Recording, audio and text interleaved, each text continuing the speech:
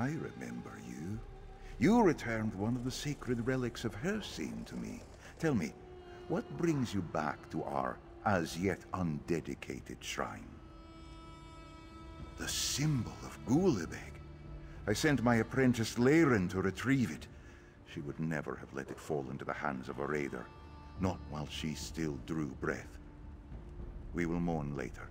For now, we rejoice at the recovery of another sacred relic.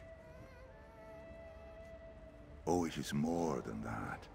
The tales tell us that Gulibeg the Quick Fox fashioned a shard of bone from Lork's ribs into a wand that could confound any mortal. Of course, this is only a symbol, but it deserves a place of honor in this shrine. In some tales, Gulibeg's swift bite weakens his adversaries.